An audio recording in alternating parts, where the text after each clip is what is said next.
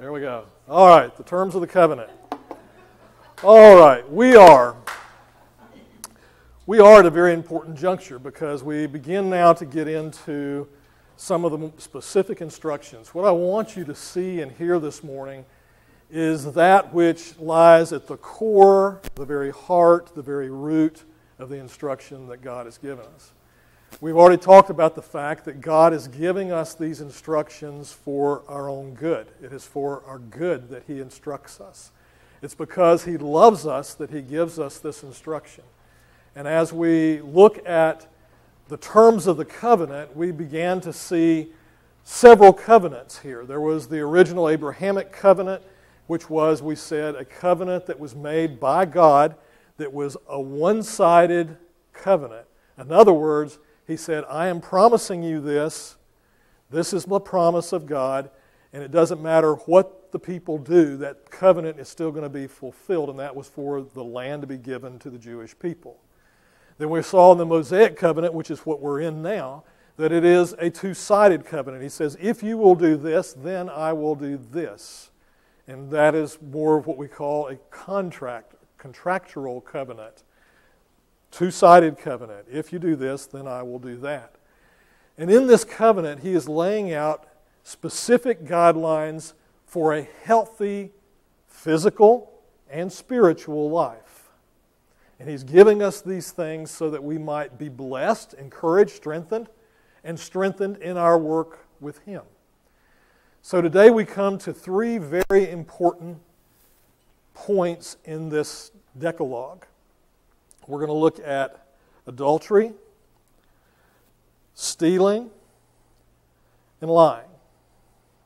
Now, the reason I want to put these on the front end today is because while you might be sitting there kind of sorting that in your own mind, well, let's see which one of these is the worst and which one of these is not so bad, God doesn't seem to do that. In fact, He gives us these things, and I'm putting them out here before you in one lump sum to say all of these problems, adultery, stealing, and lying, are all rooted in the same problem. They're all rooted in the same issue of our fallenness. What is that issue? I've already prayed it this morning. And that is that if we're not attentive to those things in our spirit, it's because it's all about us. It's what I want in the moment. In the passion of the moment, what do I want? I lie because I want to make myself look better, or I want to achieve something. I want to get something. I steal because I'm selfish. I want something I don't want to earn. I have adultery, never because of love. I know that's controversial in our culture today. It's not because of love, it's because of selfishness. It's rooted in selfishness. So here we are today looking at these things, and He is saying that if you will focus and make your life about that which is glorifying to God, then your life is going to be fulfilled. You're going to have a fulfilled nature. You're going to have a fulfilled spirit. Your life is going to be good. You're going to enjoy life more. There's not going to be this treacherous boundary between you and a holy God. You can come to Him freely, openly, boldly, right into the throne of grace. As we've said the last several weeks, the veil's been rent. It's open wide. You can come right to the throne and you don't have to fear. And when we come into that throne with these things being attended to in our life, then we have become more, and we are becoming more than what we were the day we were saved. It's called sanctification. We are being sanctified. And we're coming into His presence without the fear of any of those things. That is for our good. Do you want to come before a holy God in fear? I think not. We want to come before a holy God with a wonderful spirit and an enjoyment of Him. The chief end of man is to glorify God and to enjoy Him forever. And to enjoy Him forever. Amen? See, we only had amens on the front row up here. This is, and to enjoy Him forever. Amen. All right, that's a little better. That's the Baptist way of doing things, isn't it? All right, well, so what is the covenant? We just talked about that, agreement defining our relationship. This whole thing is about our proper relationship with God. If we have a proper relationship with God, it is because we are acknowledging Him for who He is, and we're holding Him up high for who He is, and we're recognizing who we are as fallen creatures. That He is pure and holy and righteous, and He comes before us giving us these guidelines saying, this is what it is to live a holy life, understanding, as we've already said, that none of us keep all of the commandments. But He says, even if you have fallen at one of these, you have failed at all. In fact, we've been looking at the fact of how Jesus treated this when He preached from the Sermon on the Mount, beginning in Matthew chapter 5, when He says, adultery, you even look at another woman with lust in your heart, you have committed adultery, gentlemen. So none of us stand above these. He's just saying that this is what it is to have a proper relationship with God, and He says these things will make you happy in life. You will have an enjoyment in life. How does He begin the Sermon on the Mount? With the Beatitudes. Be happy. If you want to be happy, here's what you do. You want to be happy? Here's what you do. You want to be happy? The Beatitudes. Blessed are, blessed are, blessed are. These are the happiness quotients. Let's look at Matthew 22:35. He says, one of them, a lawyer, this is an exchange between a lawyer and Jesus. He says, one of them, a lawyer, asked Him a question, testing Him. Teacher, which is the greatest commandment of the law? Now, we've already looked at this text several times, but I want you to see the context of this. As we've already talked about this morning, the context is really important. He's being challenged by a lawyer. And he's saying, which is the greatest of these commandments? We've talked about all of these commandments. Now, which is the greatest? And he groups them in exactly the way we've talked about the last several weeks. The first 6 have to do with our relationship with God. Exactly right. The first 4, the last 6 have to do with our relationship with one another. We've already looked at one of those. We're going to look at several of those again this morning. But this is the law. So he says to him, he groups them in this order, and he says, love the Lord your God with all your heart and your soul and your mind, and your neighbor as yourself. Therein lies the wholeness of the law. So he tells him, you shall love the Lord your God with all your heart, soul, and mind. This is the great and foremost commandment. The second is like it. You shall love your neighbor as yourself. On these 2 commandments depend the whole of the law and the prophets. Now, what do we say about the law and the prophets? When anybody spoke biblically about the law and the prophets, the law was those first books of the Old Testament. That was the law. The rest of it was the prophets. So he's talking about all of the Old Testament. He says all of the instruction we have in the Old Testament is rooted right here. This is what we're talking about. Romans 13:8. Here's Paul. Owing nothing to anyone except to love one another. Now I said all of these problems were rooted in this one problem of selfishness. Now Paul's going to talk about what resolves that selfishness. What is it? It's love. It is this biblical, agape, God-like love that resolves the selfishness issue. And yet, we want to make something so difficult. We talked about being simple this morning. Here's the simplicity of this, and yet how hard it is to achieve in our own lives because of our own fallenness. But he says love is the core of all the resolve of these things. A proper love for God and a proper love for one another. And so we talk about adultery and stealing and lying. It's rooted in a lack of a proper love for one another. Herein lies the problem. So we're going to talk about this love this morning. We've already talked about over the last little while. This is a love that is unselfish. It is totally a giving love that says, I will give to you, just like the Abrahamic covenant, I'm going to give you this regardless of what you do. I love you, as my wife and I say to each other often, anyway. I love you anyway. This is the love of God. He looks at us, and I'm so thankful, aren't you? You don't have to earn the love of God. He looks at you and He says, by the blood of my Son who paid the price for those sins, I love you anyway. That's the way He is instructing us to love one another, is in the same kind of love. It's rooted there. For this you shall not commit adultery, you shall not murder, you shall not steal, nor shall you covet anything that belongs to your neighbor. This commandment is summed up by saying, you shall love your neighbor as yourself. I don't steal from my neighbor. I don't have adultery with his wife. I don't do these things because of love? Yes. Yes. This is the core of the whole nature of this. You want to get back to the core of what the Ten Commandments are? All the thou shalt nots? Let me ask you a question. All of them are thou shalt not. So negative, Pastor. So negative. Thou shalt not. Thou shalt not. Well, let me ask you this. How many thou ought tos are within one thou shalt not? There's a whole lot of oughts in a thou shalt not. It's a simple way of putting what the nature of our being should be in Christ. And there are, thou shalt not steal. There's a whole lot of ought tos behind that. We're going to discover some of those this morning. Love does no wrong to a neighbor. Therefore, love is the fulfillment of the law.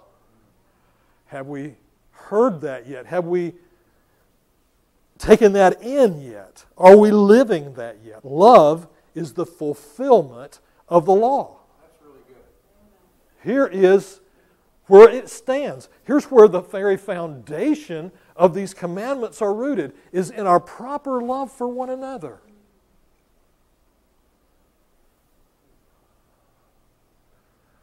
God chooses to love us. We're not very lovable, but He chooses to love us. And then He says, that's the way I want you to love one another. But Pastor, that person's not very lovable.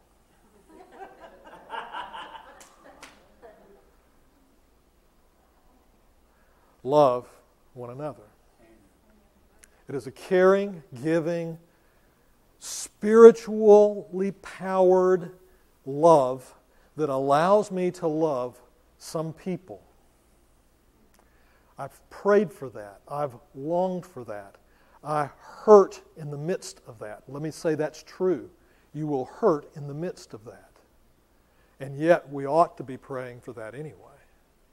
That is what the very nature of it is. So this third covenant, or this part 3 of the covenant, is rooted totally in love. Let's review real quickly. No other gods but me. No idols or images. We talked a lot about what some of those things might be. No misuse of the name of Yahweh, the Lord. Observe the Sabbath day. Keep it holy. We saw that Jesus is the fulfillment of that. Honor your father and mother. We looked at last week. No murder. We looked at that last week. And then this week we start with no adultery. Thou shalt not commit adultery. Now, what is the reason for this, do you think? Let's just talk about the reasoning behind this. This whole marriage ritual that we're given by God, He says, God says, is a picture of Christ and the church. And our faithfulness as the bride of the bridegroom who has come, our faithfulness of Him is to be reflected in our relationship with our husband and wife. And love does no wrong. Love honors. Love trusts. Love forgives.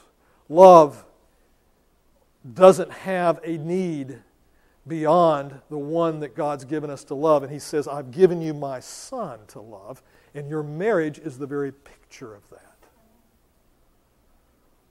Now, that's what the Bible says.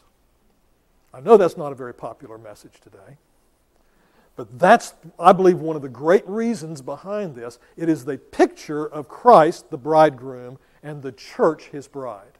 We are His bride. And we are to be faithful to Him. And to Him only will I serve, and to Him only will I give praise and worth and honor and glory. To Him only will I do that. Why? Because He is the bridegroom. We are His bride. And what we do in our marriages, what we do in our relationships with one another is either proper or it's improper, and that's saying before a lost and dying world, this is what I think of my God. This is what my relationship is like with my God. So is it important? You bet. And it's all rooted in this love issue. I can't tell you how many men and women together that I've counseled over the years that have come into my office and said, well, I had this relationship, let's say, with this woman. And I just believe God told me to do that. Wrong. Wrong. God will never speak to you personally what is in conflict with His Word. Wrong. You must not steal. Well, let's look at a couple of verses here from Ephesians. I love the book of Ephesians. I particularly love chapter 4. Verse 28 says, if you are a thief, quit stealing. Is that simple enough? You're a thief, quit stealing.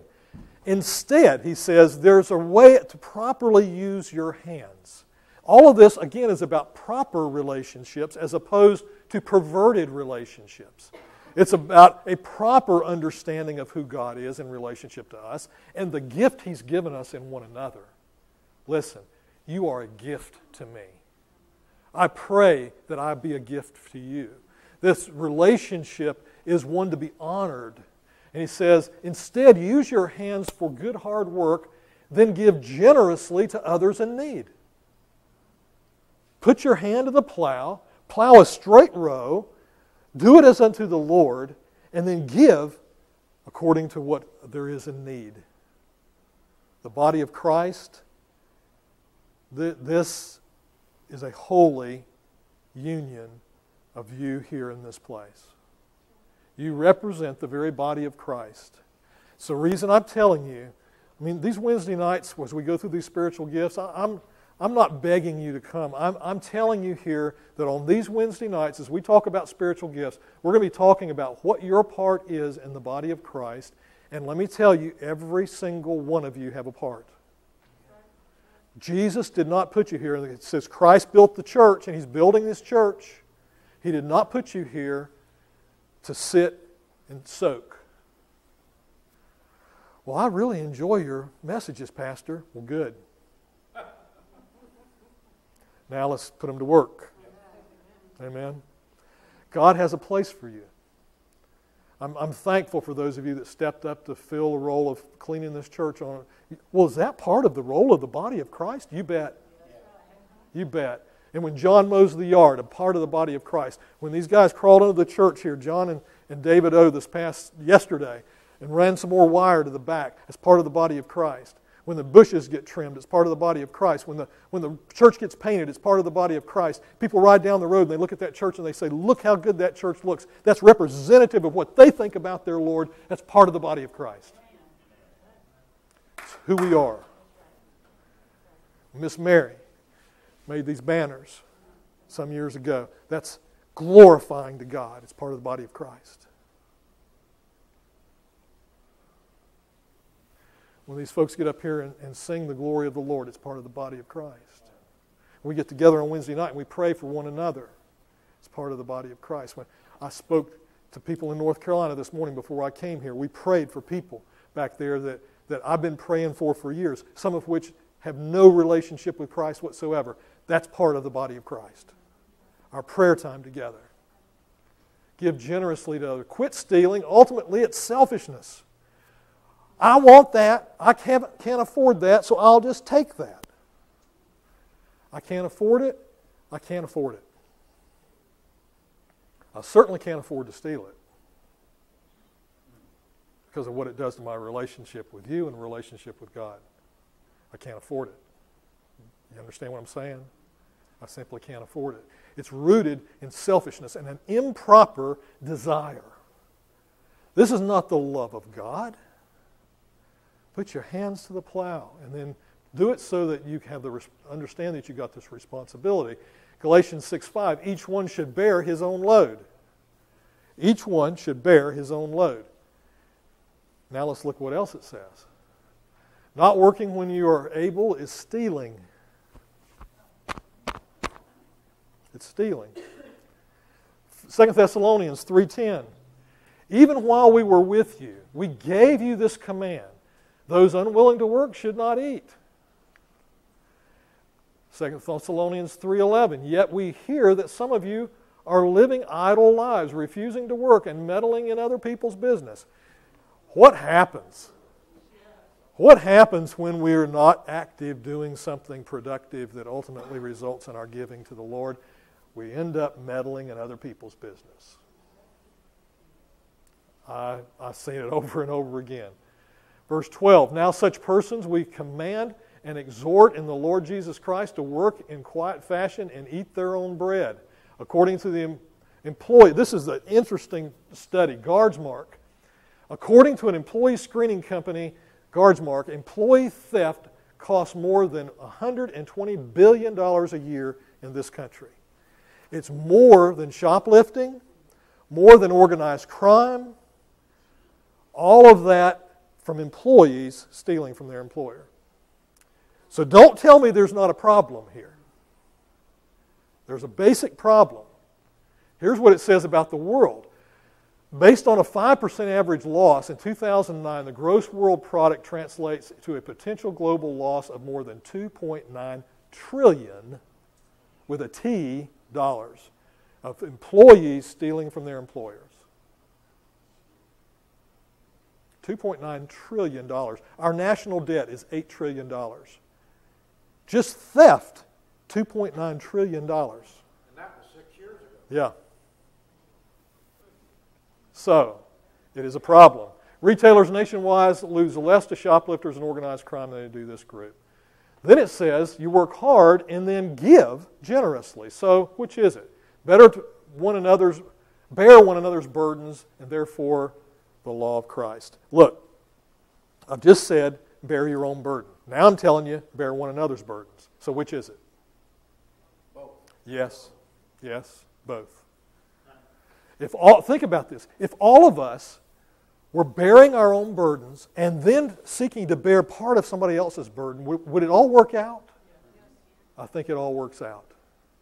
That's the body of Christ. That ought to be the difference between the body of Christ and the world. That's what it ought to be like. Will a man rob God? This is a quote from Malachi 3.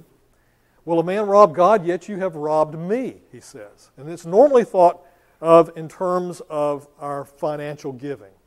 But I want you to hear from Greg Laurie this morning. I think an awful lot of Greg. I had a chance a time or two to meet him and work with him on a revival that was taking place in North Carolina there. He says this, in each of our lives, the Lord has graciously instilled talents and gifts.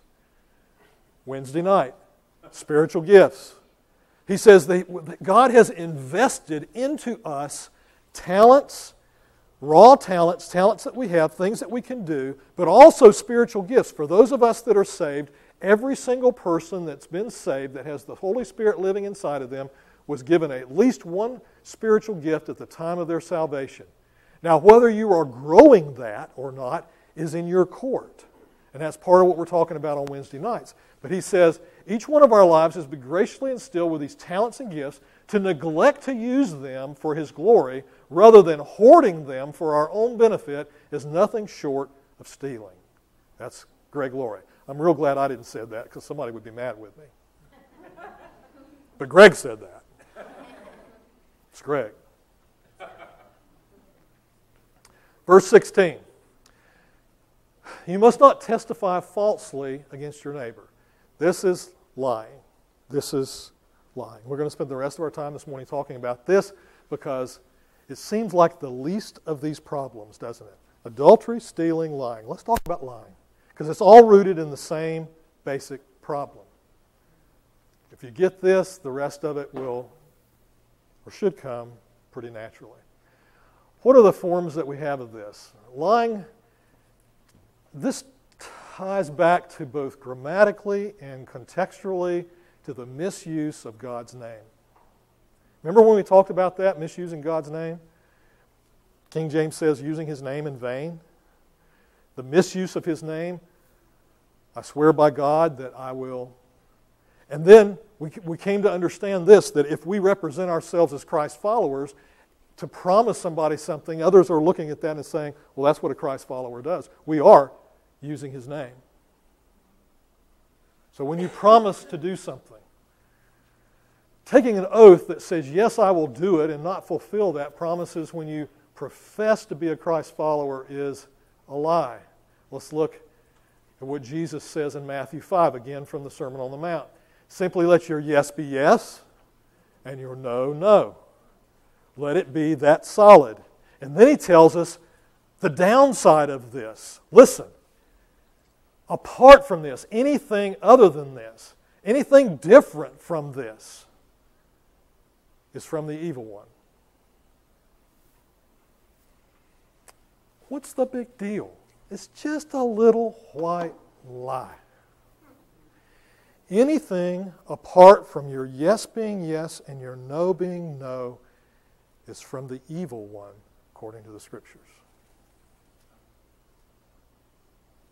Now, why is lying such a big deal? We are, in essence, going back to that, taking the God's name in vain, misusing God's name, misusing our relationship with God, misrepresenting him before a lost and a dying world. Let your yes be yes and your no, no. Anything else is from the evil one. Lying. Another form of that is what we do to get attention. You ever heard of anybody just spin a tale? The fish I caught was this big.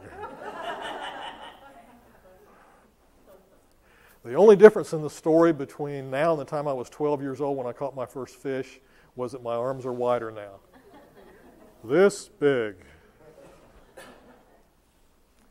Attention getting. We do it to get attention. Flattery is another form of lying. Now, let me be clear. As the politicians say these days, let me be clear, perfectly clear. I'm not talking about encouraging someone rightly.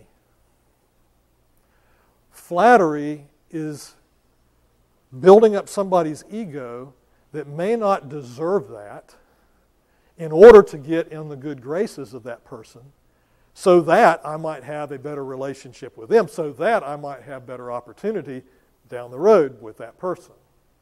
That's the difference. Encouragement.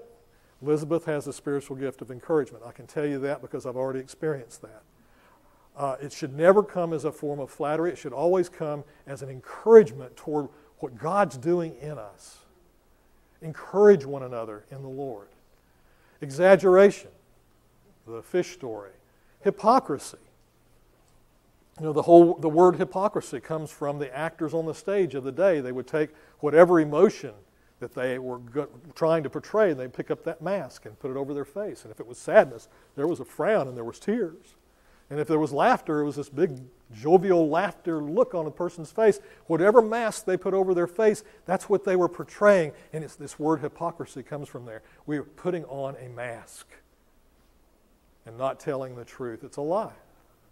Selective telling. Oh, let me go on with this. This is a hot button for me. Put down my clicker.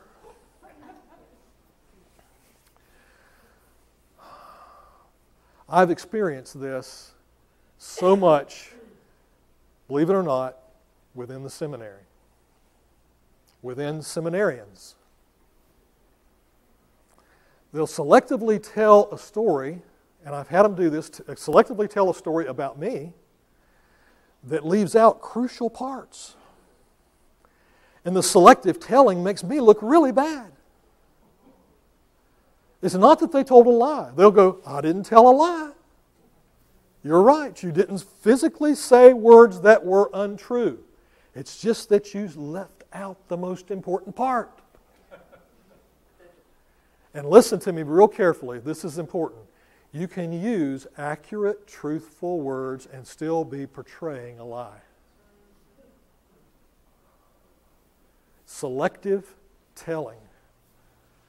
So it's one of my pet peeves. It just absolutely drives me crazy to hear people, well, I didn't lie. I didn't lie, Pastor. No, you just didn't tell the truth. Selective telling. Silence.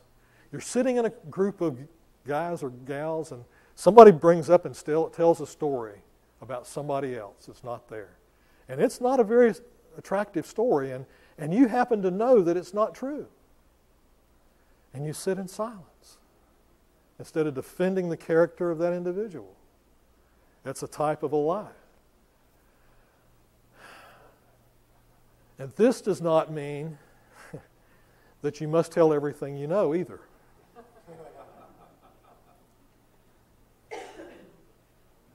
You understand what I'm saying? There's great discernment and great wisdom in this. Great discernment and great wisdom. All of us, start with me, need to be praying for that kind of discernment and wisdom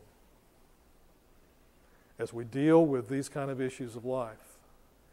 Why is lying so incredibly hurtful?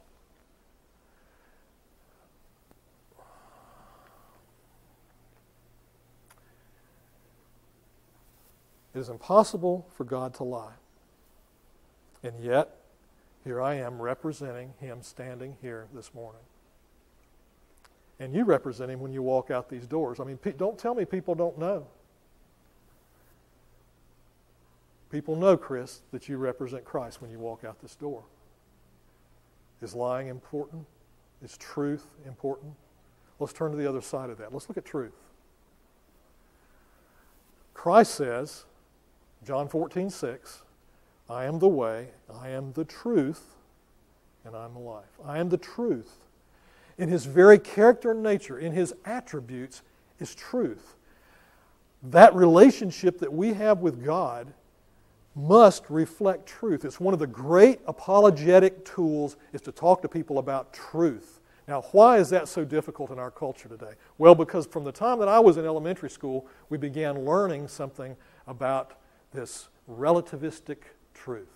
What is true for you may not be true for me. What's true for me may not be true for you. Hogwash. Absolute truth, all truth, here's a bold statement. Think about this. All truth is absolute.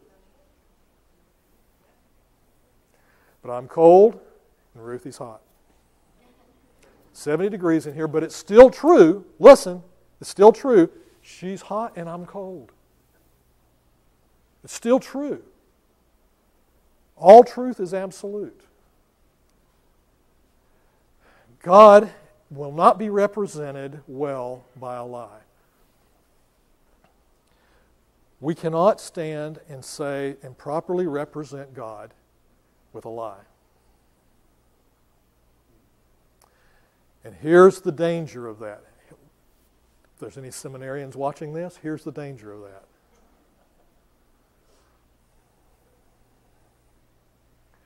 But Pastor, I just see this easier course, and when I get to the end of this course, God's going to be glorified.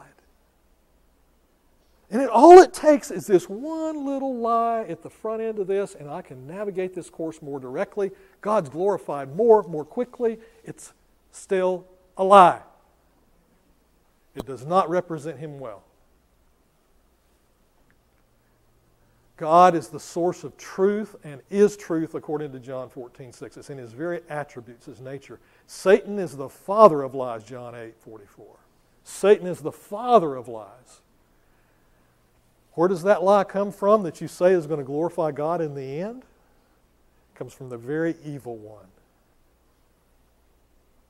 Now, if lying, which looks like the least of all of our possible problems here this morning with regard to lying or stealing or adultery, if all of this is this important to God in our proper relationship with Him, what would you think about the other parts of that? Lying breaks down trust, which breaks down relationships. Listen, when those couple of students came and told these great tales about me and left out selectively the very heart of those issues and made me look diminished before a lost and dying world as well as to other people professing to be Christians, all they're doing is tearing down their own relationship with God and with one another. Don't get involved in that kind, listen, of ministry. It's not ministry. It is not ministry. It's a lie. It breaks down, it tears up relationships. I never looked at those guys the same. I never looked at them the same. I prayed for them. I tried to encourage them, but I never looked at them the same. Why? Because it tears down relationships. It destroys relationships. It happens in homes, husbands, wives, fathers, children, mothers, children, grandparents. It tears up relationships. It happens in the church. Why do more churches destroyed than any other reason? Right here. Relationships are torn apart by the lies that are told in congregations. You want to see a church torn apart? Start this gossip train that just tells just a little bit of a lie. Let me tell you about the gossip train. You already know the story. You get in a circle, you whisper a lie around the circle, you get around here. By the time you tell the story over here and somebody was taking their dog outside, you get back over here, somebody's taking the dog and throwing them off a cliff.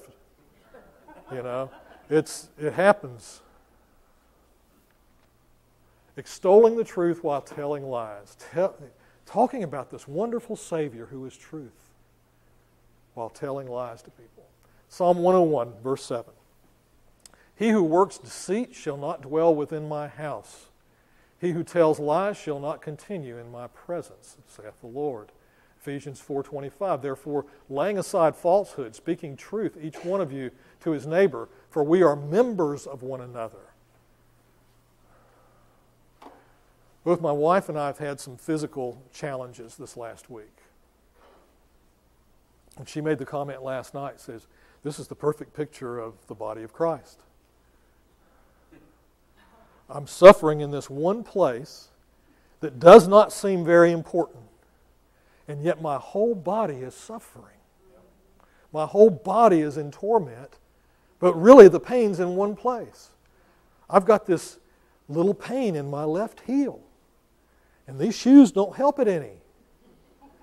And yet my whole body is stressed over this tiny little place that doesn't seem very important. And that's what happens in the body of Christ. We're stressed, we're distressed, we're torn apart from something as simple as this. Watchman Nee. I'm going to wind up with a couple of quotes from Watchman Nee this morning. I've quoted Watchman Nee before, and I love some of the things. He's got a book called The Normal Christian Life. This one's called The Normal Christian Worker. Very good little book. And he says this: it not infrequently happens that a worker modifies the truth because he is influenced by men or by circumstances or by his own desires. The truth demands undeviating loyalty to all people concerned, not to one over the other. We are possessed, we can sacrifice if need be, but the truth we dare not sacrifice. We dare not put truth up on the auction block. It is not negotiable. It's not negotiable. We must never seek to bend it to our purpose, but must always bow to it. Because why? Because Christ, he says, is the truth. Those who seek to bend the truth to their own purposes, here's what happens. 1 Timothy 3:8. In the first letter to Timothy, Paul refers to this type of person as double-tongued. Double-tongued, speaking out of both sides of their mouth. Forked tongue. That's what Native Americans used to say. Speak with forked tongue. The trouble with many people is that they never learn to simply say yes when the facts in the case demand a yes, and to say no when they know that that is the truth. No. Their speech is never simple and straightforward, but is carefully studied, and their statements are always suited to their own interest. All utterance that are made with intent to deceive come from the category of lying. If you are asked a question and do not wish to answer it or unable to answer it, you can politely refuse to reply. How hard a lesson is this to learn? I don't know. Sometimes some of you ask me things that you think I ought to know, and I go, I don't know. Or you ask me something regarding the situation or whatever's going on in the church, and I say, I'm not going to answer that right now. Maybe I can give you an answer later, but I'm not going to answer that now. Some of you know, even since I've been here, I've had to give those kind of answers. It's much better to do that than to tell a lie. Just say you don't know or you're not willing to talk about that right now. It's not that hard. We want people to believe the truth, not a lie. We dare not, therefore, use what are in themselves true words in order to convey a false impression. That's what I was talking about earlier. Using true words to project or portray a false impression. And he says, if the fact is yes, then just learn to say yes. If it's no, we must learn to say no. What is more than that is of the evil one? Of course, he's quoting Jesus there. Most of all, we must be careful in bending the truth in an effort to elevate ourselves. Here's what happens. We start telling the story, and it just, our imagination runs away with us. And your imagination is given to you by God. It's a gift of God. And to use it wrongly is a misuse. It is a mistrust of God. But to tell the story, just tell it accurately. But here's what happens. In an effort to make myself look good, I tell the story over here. I mean, we accuse politicians of this. They're in this group and they tell this story. And then they're in this group over here and they tell a totally different story. And the two of them don't seem to go together. And then the news gets a hold of it and puts one up back to back on the news so you can hear them say one thing and hear the other side of their mouth something else. That's forked tongue. Just let your yes be yes and your no, no. And to him will come the glory from that. This is the bottom line. All of this is rooted in a misunderstanding and a misappropriation of love. It is rooted in selfishness, not in the truth. It's rooted in selfishness, not in him. And if our lives are genuinely going to be for the glory of God, these issues of adultery and stealing and lying become very important. Because we are either in a relationship with God that is appropriate and right, or we are not. And here's what my desire, as your pastor, here's my desire for you. My desire for you is that you personally, Sherry, Mary, John, you guys personally, every one of you, personally will have a relationship with God that is pure and holy and right. And that relationship will bring you great joy. That there would be a glory to God given out of your life. That you'll portray that before a world with such accuracy, such intense, that will bear intense scrutiny. Because the more people investigate what's going on with you, the more He is glorified. That there's no skeleton left in the closet. That we live our lives in such a way that God is so glorified through them that when we come into that throne room, and you do every time you pray, when we come into that throne room and we bow down, that our heads hit the floor before a holy God with such joy and such comfort And such power is generated from that because of a relationship with Him that's proper. And when that gets right, here's what I'm going to promise you. If everyone in here, including myself, will work on that relationship being right between myself and God and these guidelines He's laid out for us, if we are working on that, every one of these other relationships that's working horizontally here will get right. I promise you. And when this is right, let me tell you what happens. If everybody in here, let me just speak to you carefully here. If everybody in here, every single one of us, would do that one thing, work on this, it not only is going to change this church, it's going to change this entire community. It'll change this entire state just with what's here today. Now, you may not believe that, but I know that. I know that to be true. This is right. Every one of us commit ourselves, this is right, going to be right. Then all of this will be made right. And I can come to you and say, you know, I said this and I sense that this hurt you in some way, and I'm deeply sorry. And forgiveness is had. Relationships are built. Time that is taken to heal wounds draws very short. Why? Because people will genuinely see in you and I a desire to bring Him glory through lives that are less than perfect, but which are designed and we are giving over to Him to honor Him and glorify Him. Now that is a big job. And here's the problem with all of this. There's a problem. As much as I desire that, I can't do it. I can't do it.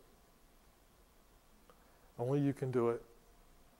Each one of you. Only you can do it. And when we do, this place will be a different place. Let me tell you what happens when that happens. People will be begging to come in the door. They'll be begging to be around you and hear the truth of the gospel. They'll be pleading for a glimpse of heaven that's that beautiful.